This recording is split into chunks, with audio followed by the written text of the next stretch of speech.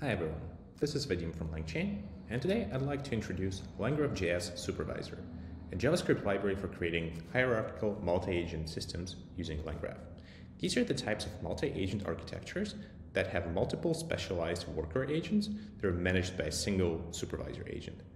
The supervisor agent is the one you interact with as a user, and it also delegates different tasks to specialized agents, collects their results, and responds back to you as a user. Let's dive in and take a look at a demo. Here we have a simple supervisor multi-agent system with two expert agents.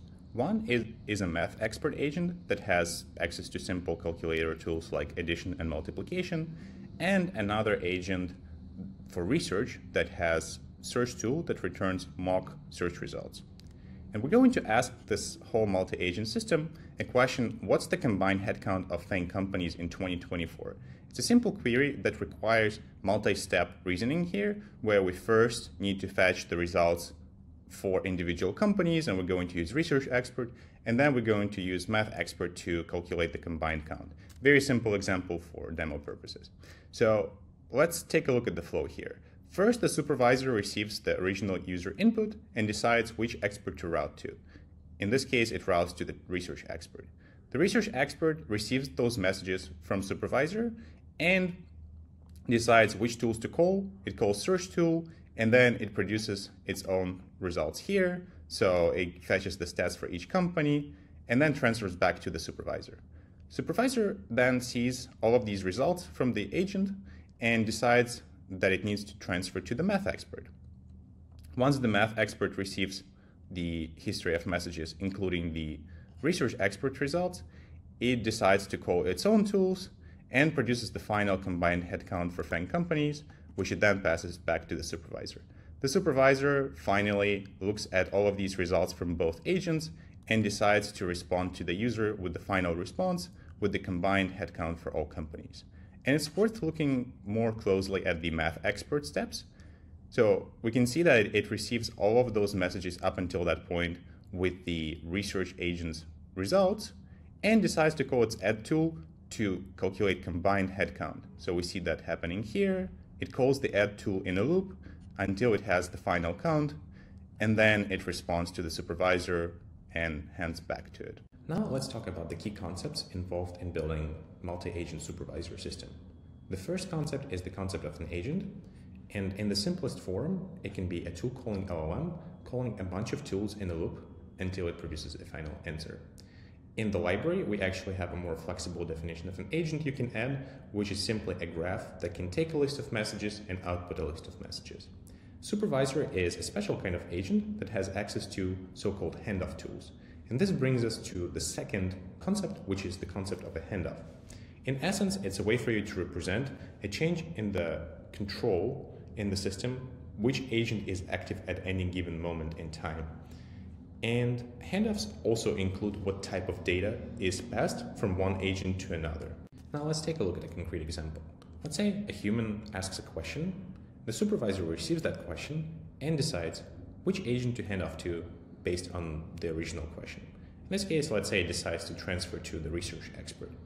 So we populate these tool calls and hand off the history of messages so far to the specialized research agent. The agent sees this history up to this point and then makes a determination on which tools to call. It then calls these tools in a loop until it has the final answer, at which point we transfer back to the supervisor. So we do another handoff, and then the supervisor receives that whole history of messages, including the output from search agent, and then decides, do I need to hand off to any more agents, or do I have enough information to respond to the user directly? And the key piece here is that you can actually control how much of the internal monologue from each agent is passed back to the supervisor. You can choose to pass the full history, including all of the intermediate tool calls, or you can actually output only the final AI agent output. And in the library, the default is actually only outputting the final agent output. Now let's take a look at the code to create the supervisor multi-agent system. First off, we define a model that is going to power the individual agents as well as the supervisor, the tools for individual agents, such as math tools for our math expert, and the web search tool that returns mock search results. Then for each of the agents, we can use the pre-built LangGraph React agent. In this case, a math agent is going to have the access to math tools and some prompt, and the research agent is going to have access to the web search tool with a custom prompt as well.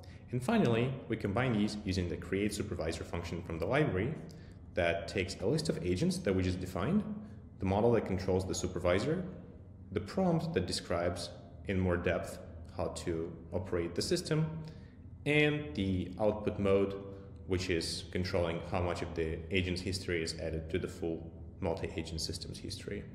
And that's all you need. Then we compile the multi-agent workflow and invoke it with the user question. Now let's take a look at the length trace of the supervisor run we just did. So first off, the supervisor receives the user input, the question, what's the combined headcount? It then decides to transfer to the research expert to do some research. The research expert receives all of this history and generates the answer. Then just adds the handoff back to the supervisor. Under the hood, you can see that we are actually issuing individual web search queries to get all of the relevant data, and then at the end, combining that to the final response from this agent. Then the supervisor decides to make another handoff over here after it receives all of that history. So now it wants to transfer to math expert. And then if we go to math expert, we'll see that it receives this whole history up until the transfer, and then it outputs the combined headcount after doing the math. And under the hood, same as before, you'll be able to see the math expert calling its own tools like addition, producing the final answer over here, and then responding with the response. And then the supervisor takes all of this information and then simply responds to the user with a synthesized response based on the agent outputs. The last thing I'd like to mention is that you can actually create multiple levels of hierarchies using this library. For example, instead of creating a single supervisor, you can actually have separate teams that are all managed by their own supervisors, and then have a top-level supervisor where the individual agents are the teams that are themselves the supervisor multi-agent systems. That's it for today. Thank you so much for watching, and I hope you really enjoy this library. Let us know if you have any questions or suggestions in the comments, and I'll catch you next time.